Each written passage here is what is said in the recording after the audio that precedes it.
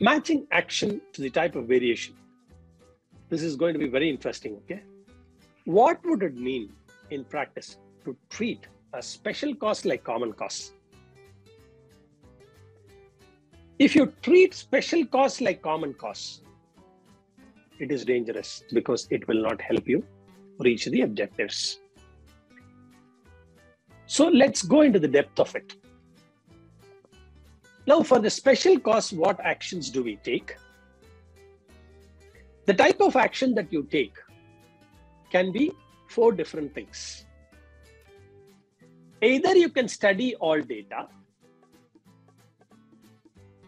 or either you look at between 2 individual points. So this must be clear. So when do you look at 2 different points? In common costs or special costs? Special costs, okay? So which means what will happen if you start taking decision between 2 points when actually the cost is common, right? Okay. Second thing, make basic changes to the process.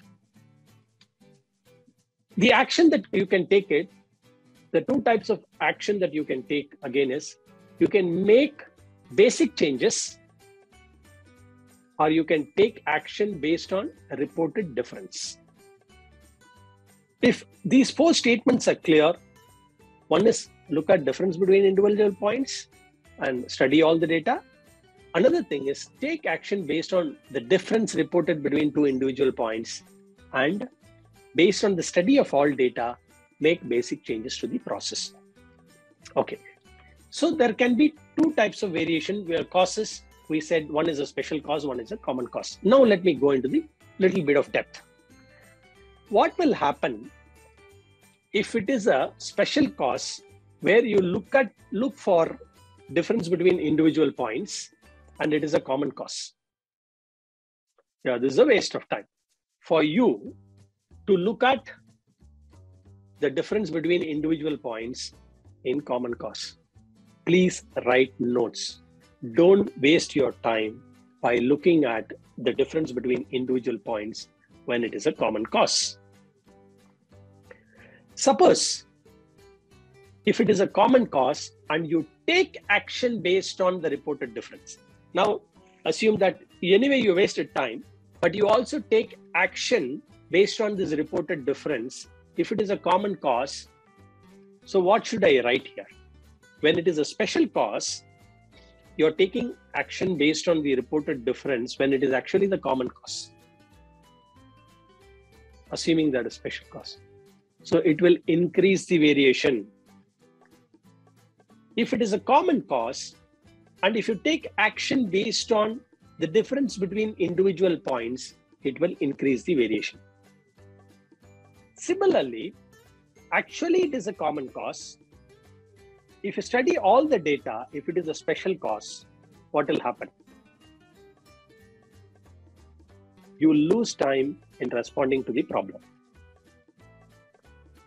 Because you know that it's a special cause, you can straight away pin that down, but now you're studying all the data and you're taking more time to respond to the problem.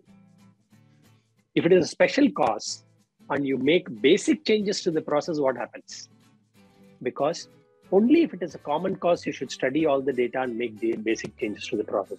But if it is a special cause, if you make basic changes to the process, what will happen? Loss of productivity, and now this may also increase variation. Now, let us see the other things.